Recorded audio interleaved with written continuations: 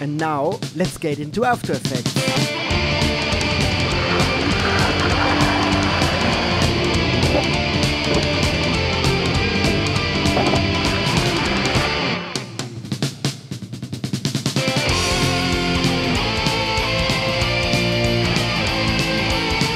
Hey, hello and welcome to this really fun tutorial by Flomotion. Because today I'm going to show you all you need to know about Wonder Dynamics and a little bit more.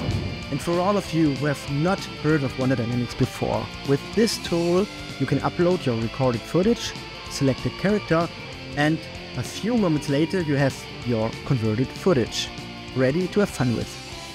And this is about where I left in my last tutorial, and the link is in the description. Today I'm showing you some more advanced stuff. No, really, only watch this if you want your jaws to drop, like a lot. First we are going to create this gator shot, where we transform the character inside Blender and comp it back in within After Effects. And next we will do the same thing in an even more advanced way, and I will show you the workflow they used for the film The Creator, to have CG elements that fit seamlessly into practical film footage. Hey, and as a bonus, we will also take a look at how to completely transform a shot into a full CG one. And all of this within After Effects. And hey, this is huge. So, well, maybe I'll just repeat this. We will film ourselves, use that motion to create a 3D character and animate a fully 3D environment around it, and all within After Effects with no plugins at all. Super excited. And a little secret here. No one has ever done that workflow before. So what you see here will probably blow your minds. Let's jump right into this and start simple and easy. Here you see me doing a super cool board trick with a green screen suit on.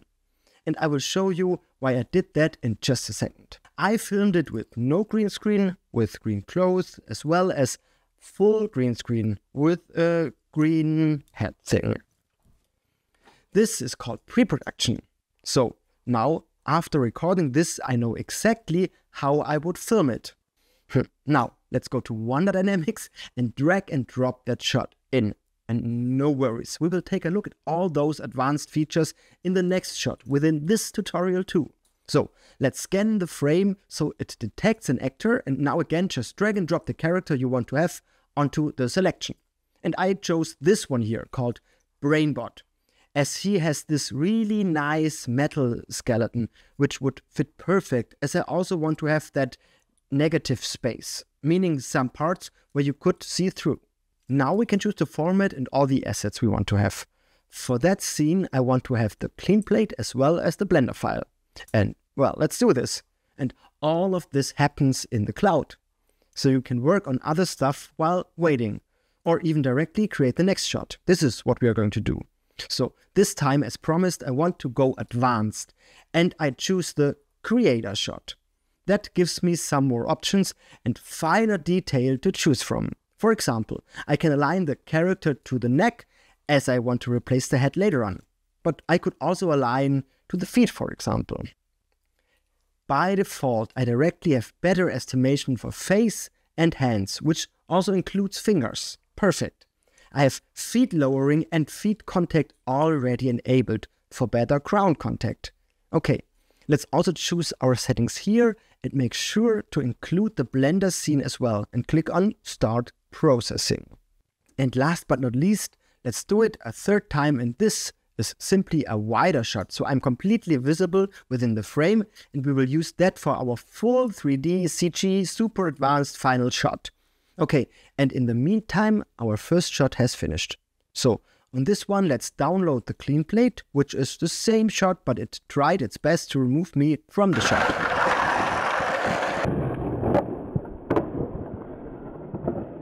And I want the Blender scene as well.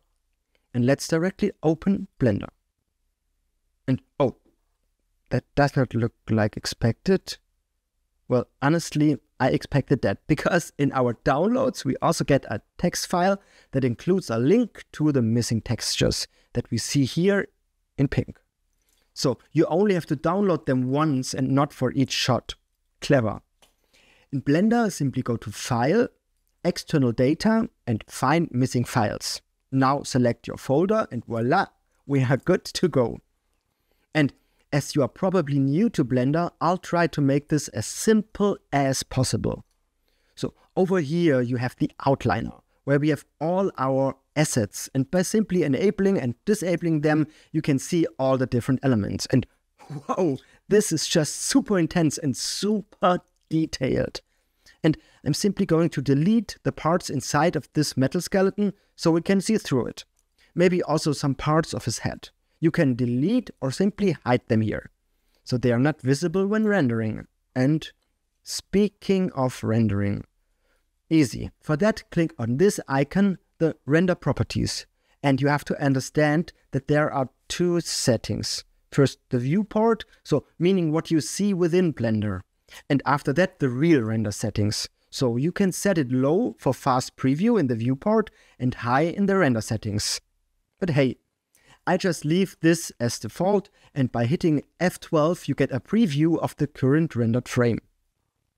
Hey, and also interesting to know for all you newbies, this camera icon lets you see the shot through the camera perspective. The button beneath our render properties lets us define the render output. Here we can set the resolution and define our output folder. And once done, simply go to Render and Render Animation. And let's directly jump into After Effects.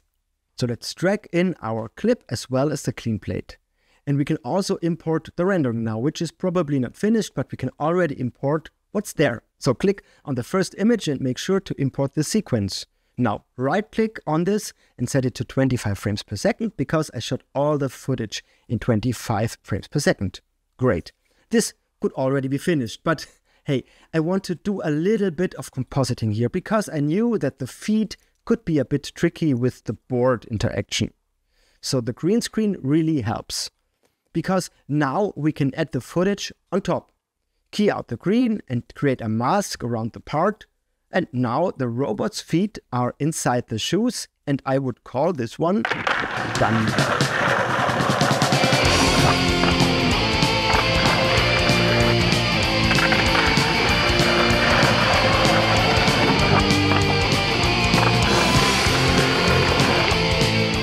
Okay, next up is our creator shot.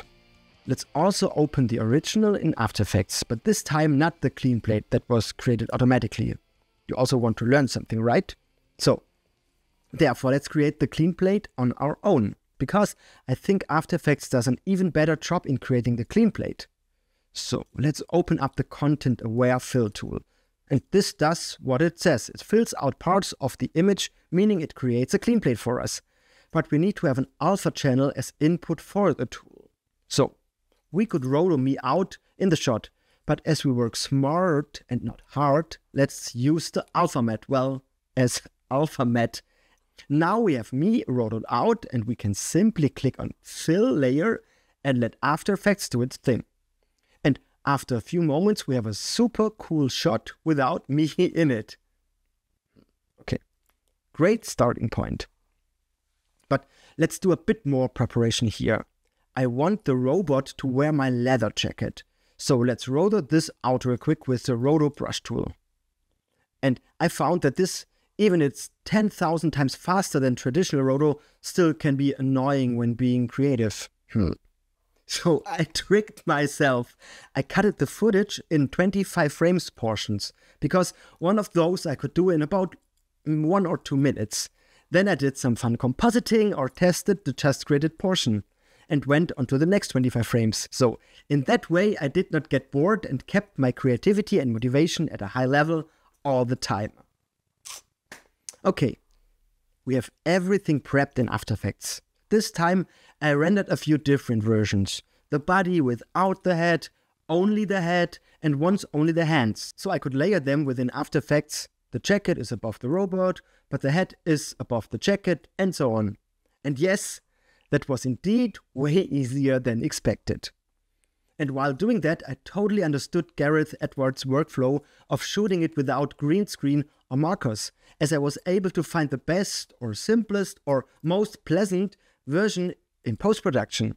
If I would have had markers on me and the jacket for the motion capture, I could not use my jacket, for example. Also, the decision that I wanted to have my robot hands came in post-production. And for example, rotoing the jacket took way less time than painting out tracking markers. And now, let's finally take a look at James Cameron's workflow. Remember, I have filmed me again. Full body. And hey, believe me or not, the camera work is really not important here, as we will have full creative freedom in just a second. I download the Blender file again and open it in Blender. And now you see that we do not only have the character in here, but also the camera that is perfectly tracked, as well as a point cloud for the whole environment, so we could easily place our own CG background assets in there and call it a day. Well, we could. But I want your jaws to drop even further, because we are just in Blender to save it as a GLB file here, nothing more. Just close Blender. Does that mean that we do like everything in After Effects? Yes, it does mean exactly that. We do all animation, camera, 3D lighting, rendering within After Effects. No kidding. In After Effects, let's drop it in.